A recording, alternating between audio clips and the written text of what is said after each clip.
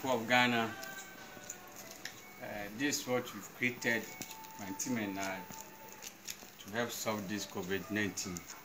So this system is the normal barrel we call Ekow, and we've recycled it. And we've installed solar system that will help pump the water, and we have sensors, so we don't need to touch the tap. It drinks the soap first and the water follows. So I'll demonstrate for you to see how it is done.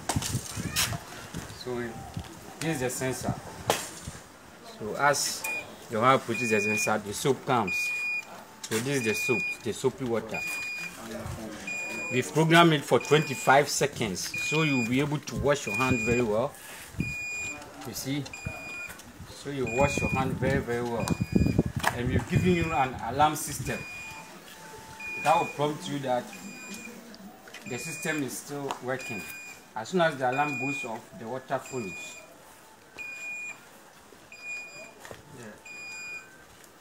So this is how it is done.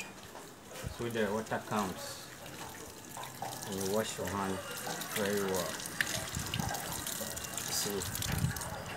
So we've given you 2-in-1.